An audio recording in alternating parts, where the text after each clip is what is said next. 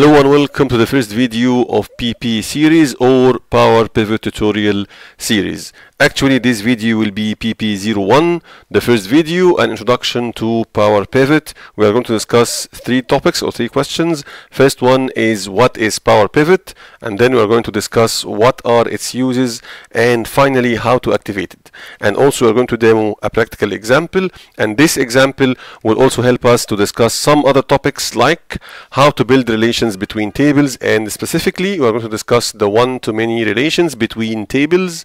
Secondly, how to add calculated column into one of our tables, and then we are going to see how to create measures using Dax, and finally how to add number formatting to our measures.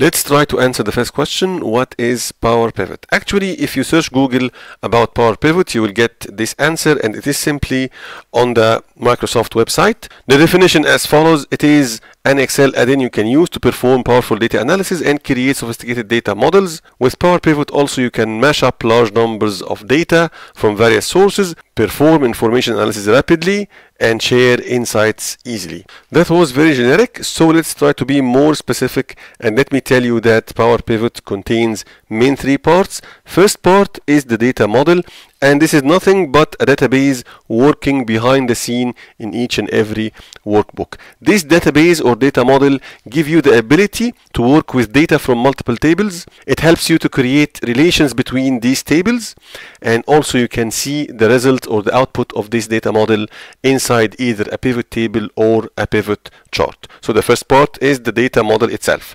The second part is the Dax. And Dax is simply expression language or formula language, and it stands for data analysis expression. And this Dax language, it is not the same like the cell formula, but it is similar. There is some common functions here and there.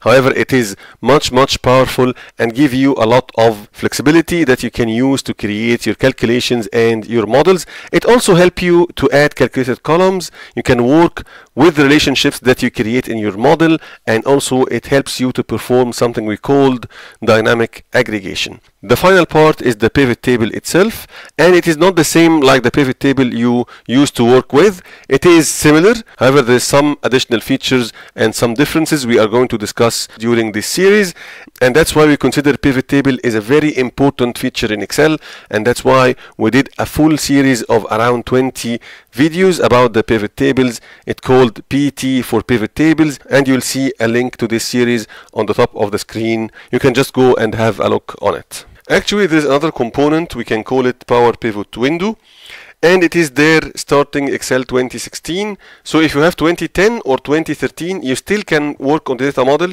You can also write Dax measures and do Dax calculations. However, you'll not be able to work with the Power Pivot window. And here is how it looks like. However, we're going to talk about it in more details later in this video, and there is some features I want to tell you about. First thing, it is a separate window, and it is working parallel with the normal Excel window, and you can toggle between both of them. It is unlike the Power Query that you have to close first and then start to or restart working on the normal Excel worksheet. And also it's used to manage your data model. You can use it to add new data. You can use it to import data from different sources, but believe me, the best way to import data into Excel is basically the Power Query, and we have a full series about Power Query and how you can use it. You will find the link of it on top of the screen right now. You can go and check it out. And also use it to view your data model. Actually, if you are triggering the data model and working from normal Excel window, which is okay, you can do this. However, you'll not be able to view your data model unless you have the Power Pivot window or you activate the Power Pivot window. And also you can use it to create relations between tables. And finally, you can use it to add calculated fields or calculated columns inside your data model.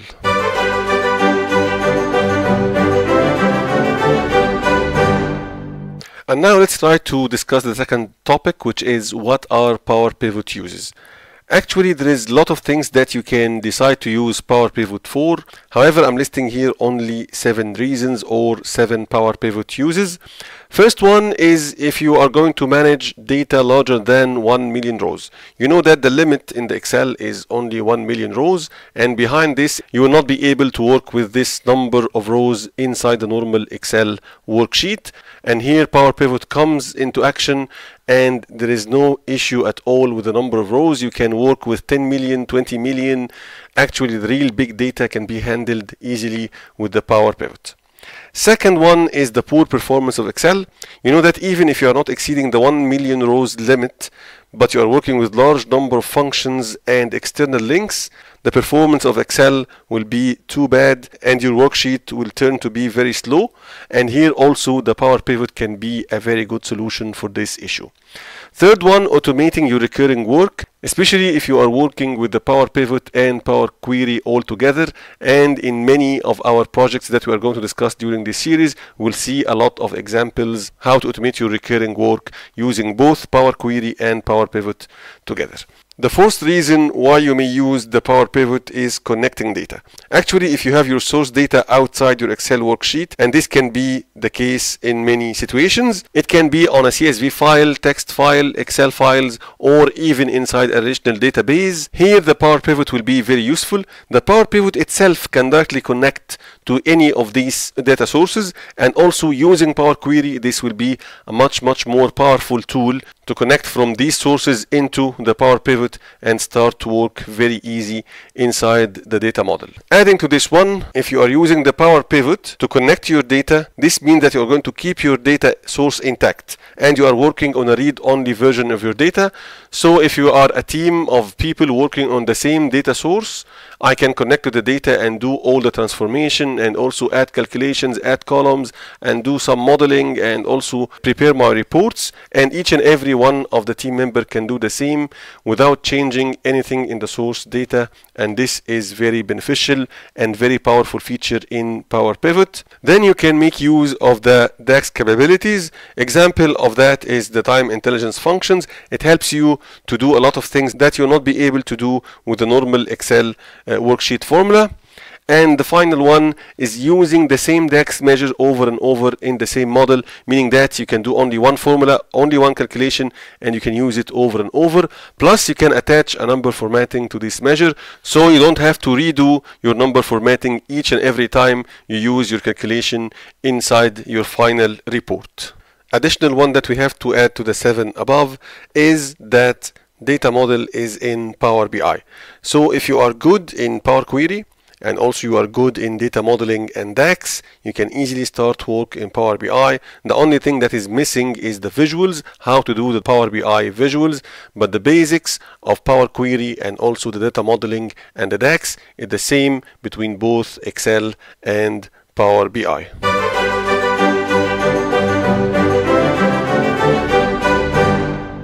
Now let's see how we can activate the Power Pivot, and I'm going directly to Excel and see how we can do this together. This is a normal Excel window, and this is the file that we're going to use in a few minutes. I want you to go to the File menu, and from the File menu you can go down to Options. Once you click on Option, it will trigger the Options window. Go down to Add-ins. Once you select this, you can go down to Manage, and from the drop down you can just select Com Add-ins and then Go. You will see this small window, Com Add-ins. You select the last one, Microsoft Power Pivot for Excel, and then you click on OK.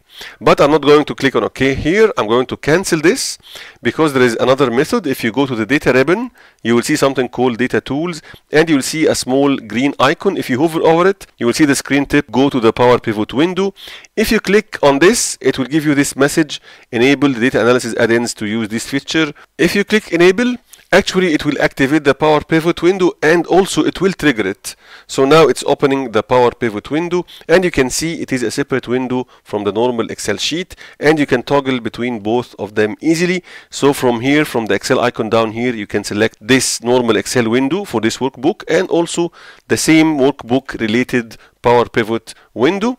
And you can see there is 4 menus upside here, 4 ribbons. First one is File, Home, Design, and Advanced. I'm not going to take you through each and every option from these 4 ribbons, but while we are working on the example in this video we are going to describe some of these features. But for you to know, here in this white area you are going to see your data. Once you load anything in the data model, you are going to see your tables here, and also there's something called diagram view. You can see all tables together with the relations between these tables. If you want to save the changes that you did inside this window, you can just use the save icon, or you can go back to the normal Excel sheet and use the same save button. And if you use the save button inside the normal Excel window, it will save changes in both the normal Excel window and also inside the Power Pivot window, because both are linked together. Once you do this, once you activate the Power Pivot window, you will see that you have a new ribbon called Power Pivot. If you select, on the left hand side you will have some icons. I'm going to tell you about a couple of them. First one is the Manage, and you use this when you want to open or go back to the Power Pivot window. Also, Measures icon, you use this to create or manage your Dax measures, and also you can use the Add to Data Model if you want to add one of these tables directly to the data model.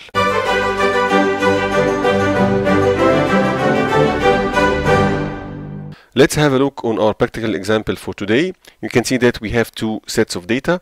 I already transform both into table format. If you select the first one and check the table design, you will see the name of the table is Sales T, and it contains the sales transaction for some products. You'll see that it has only 3 columns. First one is the product ID, and then the quantity sold for each product ID, and also the date of the transaction. On the other hand, if you check the other table, if you check the table design as well, you'll see this is the price table or price per kg table. You will see also I have the product ID for each and every product, and also I have the name of each product, and finally I have the price of each product. The requirement is to prepare a sales report using the information that I have inside these two tables. As long as I'm working into two tables, this can be easily transformed into a data model, and I can capitalize on all the features of the Power Pivot. Suppose that I'm doing this job or this project inside the same Excel worksheet without using the data model. The best way is to create another 2 columns inside the Sales T table. I'm going to use a function like VLOOKUP in order to bring the name of the fruits inside this column, and also the price for each fruit or for each product inside another column. And then I can use the multiplication to add additional column and to calculate the price. This is the traditional way of solving this issue or working with these two tables. However, we are going to see a different way, which is activating the data model and try to capitalize on the data model and Power Pivot features. Actually, I told you before, there is no need to jump into the Power Pivot window. From inside the normal Excel window, you can also trigger the data model and capitalize on all its features. In order to do this, I'm going to select the data ribbon, and from data tools you will find this icon, and if you hover over it you will see the screen tip saying relationships. If you just click on this, it will open this screen.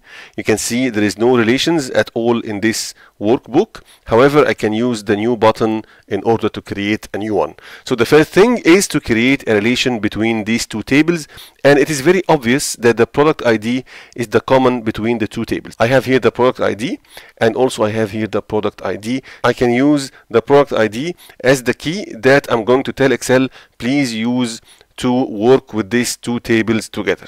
So the first thing required in this create relation window is the first table. So let me select the first table as Sales T. Here is the first one, and the column that I'm going to use in order to link with the other table will be for sure the product ID. Second table obviously will be price kg, and then the related column, for sure it will be the product ID. Remember that Excel telling you that the first one is a foreign key and the second one is primary key. I'm going to talk about this later in few minutes. However, let me try to create this relation first. Let me click on OK. You will see here loading data model. This means that the data model is being triggered now. Back to manage relationship window, you will find that I have one relation created. Once I created this relation, I can just close the manage relationships window. And once I have this relation created, I'm eligible now to create a report based on these two tables, based on the data inside these two tables together.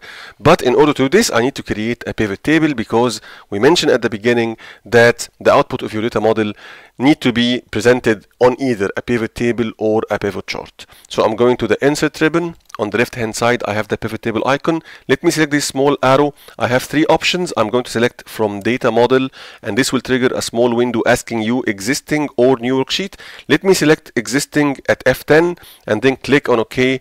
A pivot table created. I'm going to change the name to sales report and enter. On the right hand side you will see your pivot table fields, and you can notice that I have two tables, not one table. This is not like the traditional pivot table. It is a pivot table based on the data model, so I can have more than one table inside my pivot table fields. If you just click on the arrow on the left hand side of each table, you will see the list of the fields inside this table. So I have three fields inside the price kg, and also I have three fields inside the sales T table. I can directly start build my report. I'm going to bring the fruits, which is the name of my products, inside the rows. This will create a unique list of all my products, and then I can select from the sales T table the quantity. I can just put it inside the value, and here it will be summarized with a summation function. So I have the total of 828 by each and every product, and you can see I managed to create a report based on the names of the fruits and the quantity from the sales T table. If you want to view this inside the Power Pivot window, you can basically go to the Power Pivot ribbon on the left hand side. You can just click on the manage icon. This will trigger the Power Pivot window, and you'll notice that we have two tables here. The first one is our transaction table containing the sales transaction and called sales T. The other one is our dimensional or lookup table called price kg, and it has the unique list of your products and the name of the products and also the price of these products. If you want to view the relation that we just created, you can go to view from the home ribbon to view and then diagram view, or you can just use this icon from the bottom right corner here. And here you go, this is the diagram view. I have the two tables, and if you hover over this relation, this is the relation that we just created. You will see that it is connected via the product ID column in both tables.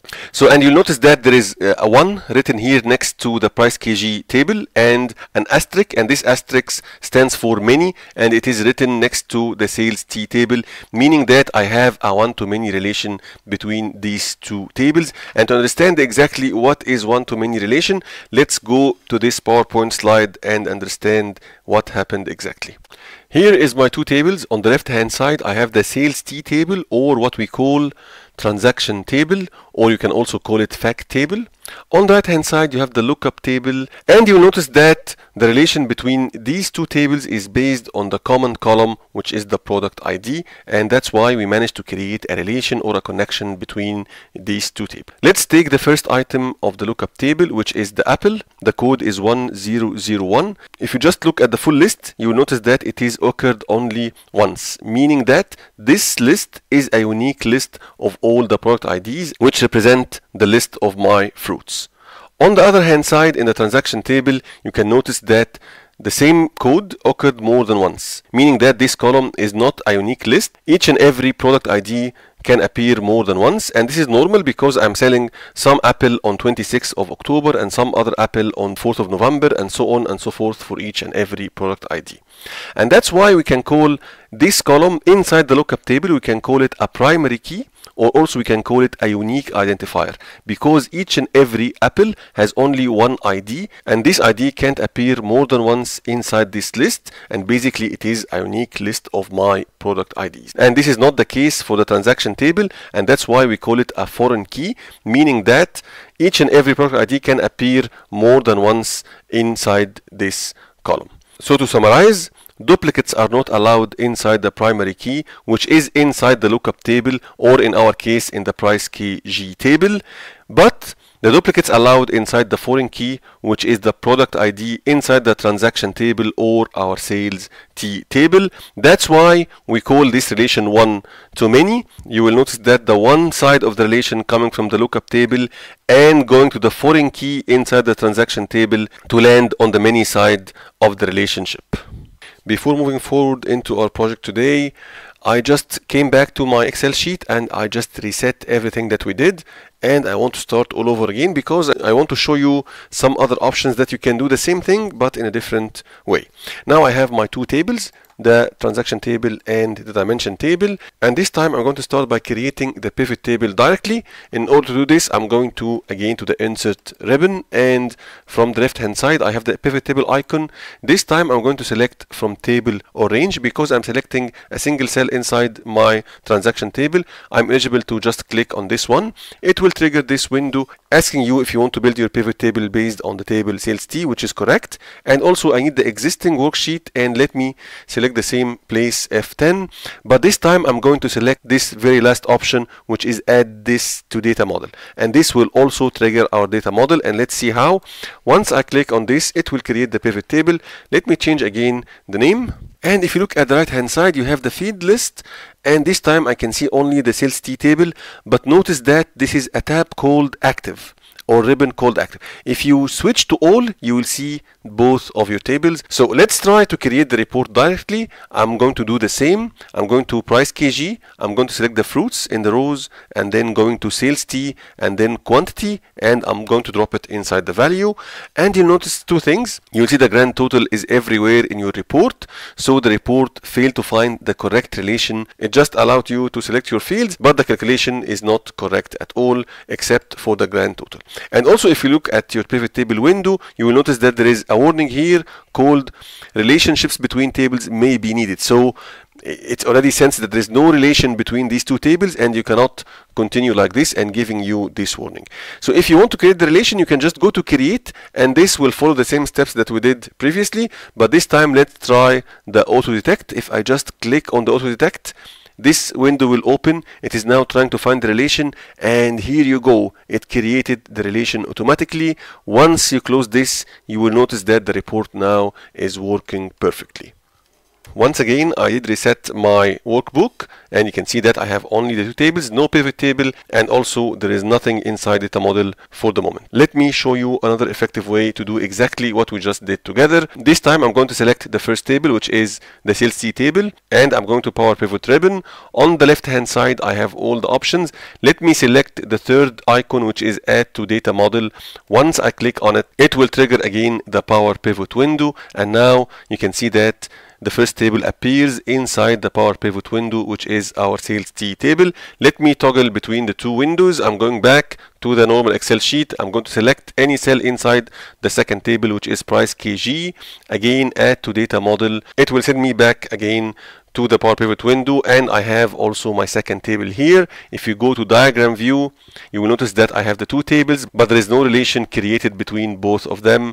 Let me create this relation. It is very easy. From this window, I can just go to the product ID from the price kg, which is our lookup table, and I'm going to click and drag until I reach the product ID inside the sales table, and I will release my click, and here you go, the relation just created. From here I can just create my pivot table again. I can choose either going back to the Excel sheet and again use the insert and pivot table, or from the power pivot window itself you will see there is icon called pivot table. If you just click on it, it will send you back to the Excel sheet asking you where exactly you want to put your pivot table, existing worksheet, and no problem, I can just select F10, click on OK, and I can repeat the same steps to create my report.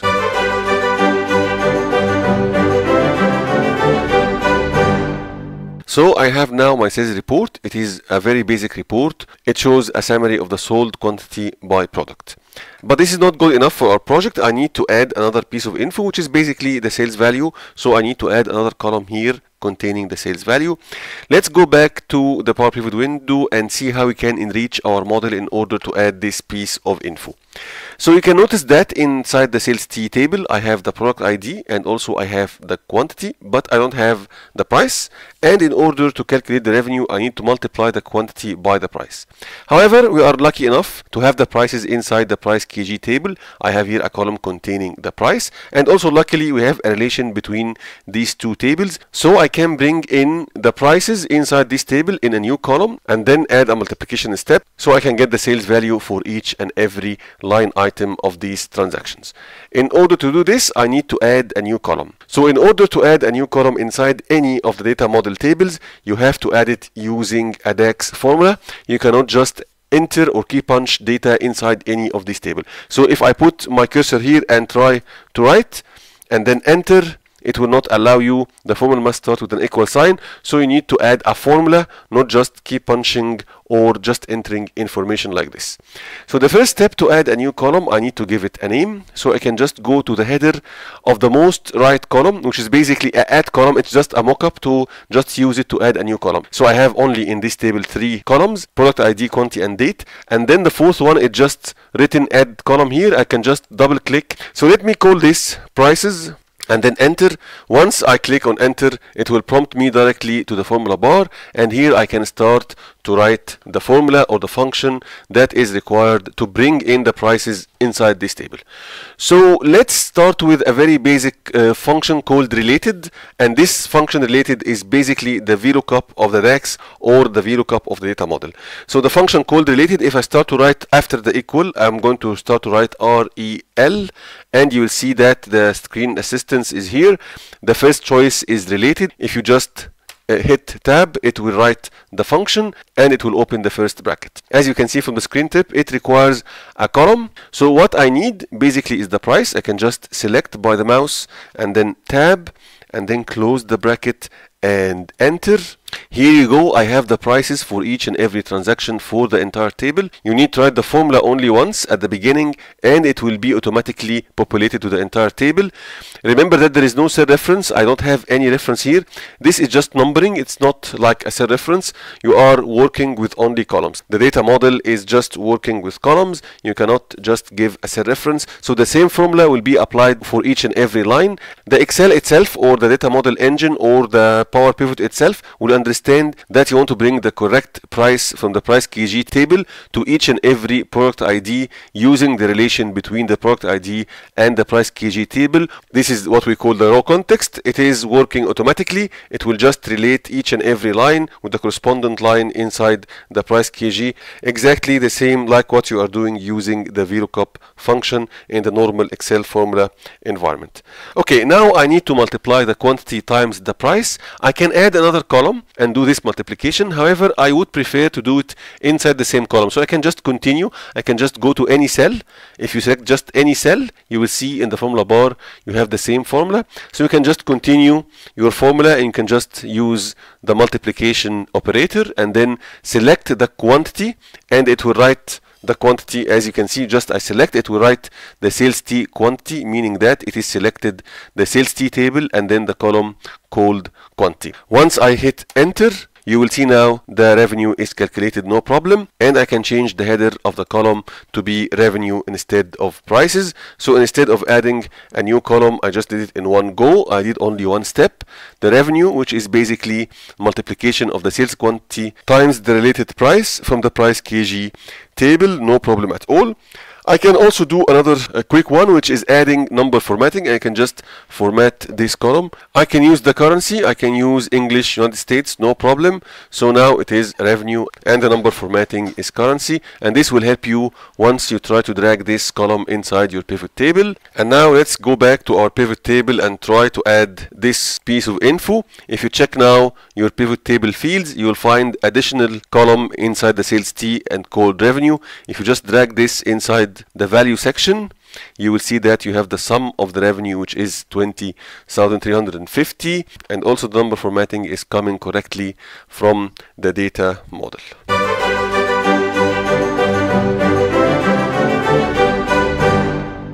Now suppose that I need to add another piece of info inside my analysis, which is basically the average price. For sure, the average price for each and every line will be exactly the same like the prices I have here in this table. But the issue is the grand total. I need to see also the average price for the grand total. And also because I have a date column, as you can see here, I can also do a slice and dice by day or by month inside the same pivot table or in another copy of the pivot table. So I'm going back to the Power Pivot window, and inside the sales T table, let's have a quick think about this. If I try to divide the revenue by the quantity, For sure this will give me the price, but this price will be for each and every transaction. If I drop them again inside the pivot table, it will aggregate by summation, and the summation of the prices will give me a wrong piece of info for the total. So adding column will not be a good solution. So the only solution I have inside this data model is to use a Dax formula or a Dax measure to calculate the average price. And this will be basically the division of the revenue column over the quantity column, but with aggregation. Why with aggregation? Because any measure need to be evaluated to a single value or a scalar. If I did any measure and the value will be evaluated to more than single value, it will give me an error. In order to do this, I need first to sum the revenue column and then divide it by the summation of the quantity column, and this will be a very easy step. Let's try to do it together. I have here the data, and then I have this thick line. This thick line is flexible. I can just decide where to put it, and then below this gray thick line I have something, we call it the measure grid. I can just select anywhere inside the measure grid and start to write my Dax formula. In order to write the Dax formula, I need to give it a name first, and the name for my measure will be average price. So I will start by writing the name of the measure, AVG price, and then colon, and colon is telling Excel the name of the measure already ended, and then equals mean that let's start to write our formula. And this will basically a summation. I can just use the sum function, and the sum index is exactly doing the same like the normal Excel, but it will require a column name, not a range of cells like what we do in the normal Excel sheet formulas. So the column name, I can just write the name of the column, which is the revenue. I can just sum the revenue. You can see here one of my options.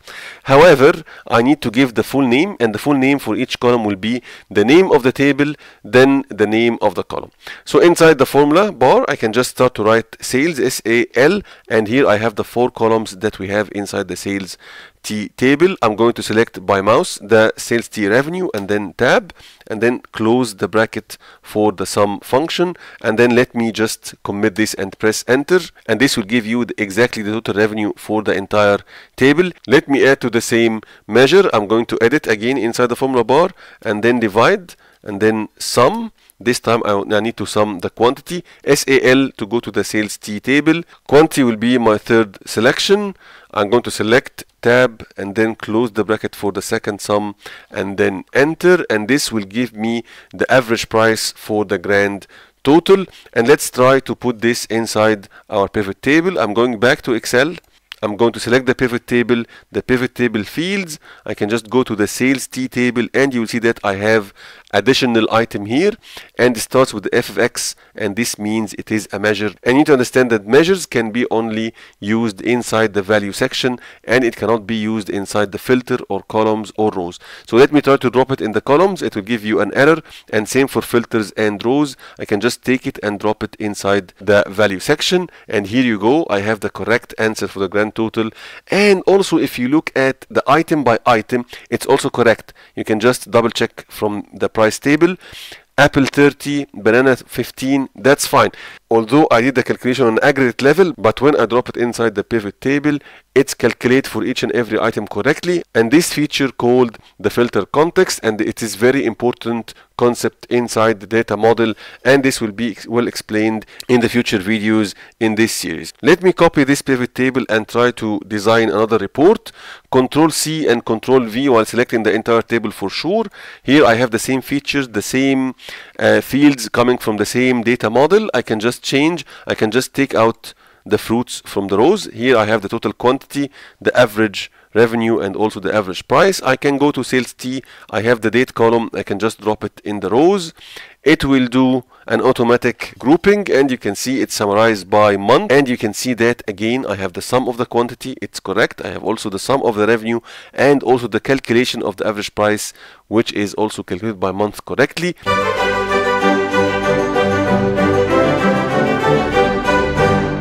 The last section of this video is talking about the number formatting. You can see that here is the number formatting of the average price. It is a general number formatting, and there is a very good option inside data model and the pivot tables coming from data model that you can attach the number formatting to the measure itself. In order to do this, let's go back to the Power Pivot window, and I'm going to select my measure, and I can go directly to formatting, and from this area I can just select something like currency, English United States. I can also decrease the decimal places. It will be only one decimal place, and here you go, $24.6 as an average price. And if you go back to the pivot tables, the two pivot tables, actually you will see that the number formatting is coming correctly from the data model, and if you use this measure over and over, it will maintain the same number formatting. It is very simple, but actually is very useful.